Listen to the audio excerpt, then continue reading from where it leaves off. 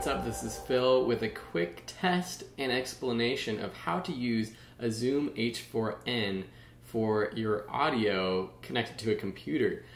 I didn't realize this, but you can actually connect a Zoom H4N to the computer with USB and record straight to the computer.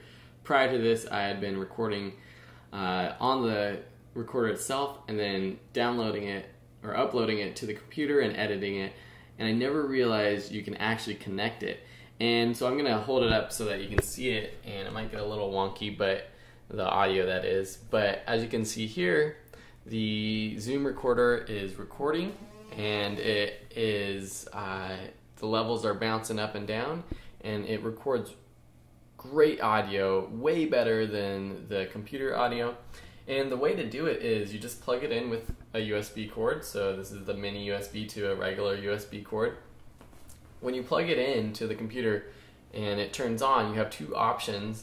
One to download footage, and the other is an audio. It says Audio I/O, I think, I believe, or Audio IF. So you scroll down using the menu wheel on the right side of the recorder. Scroll down to Audio IF, select that, and then scroll down one to connect. Select that by pressing in the audio dial, and then it turns into a computer microphone with terrific sound quality.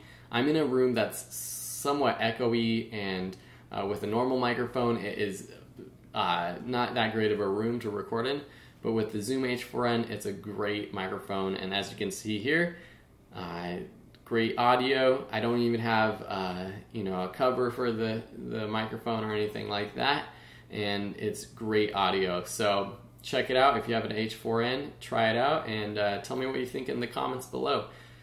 Hit me up with some likes, subscribe if you want more, and otherwise I'll see you in another video. Have a great day. Bye.